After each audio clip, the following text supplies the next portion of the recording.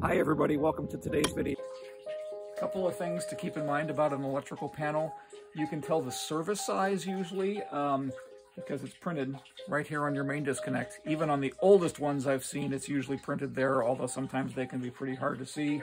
This one is basically brand new, so it's easy. It's a 200 amp main disconnect.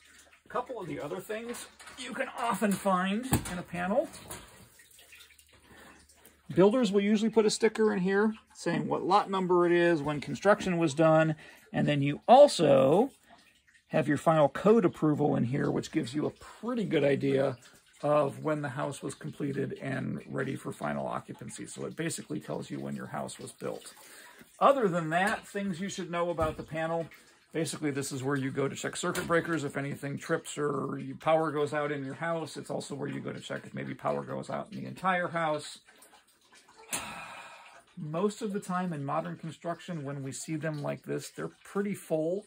There's not usually a lot of space for adding additional circuits. And in fact, in here, they've even used what are called half-height breakers to kind of squeeze two circuits into a spot where there would normally be one circuit breaker. And there's nothing wrong with that. The panel's rated for it. It's just we use so much more electricity than what we used to that a modern panel is going to be packed pretty tight with circuits. Thanks for watching. We'll see you in the next video.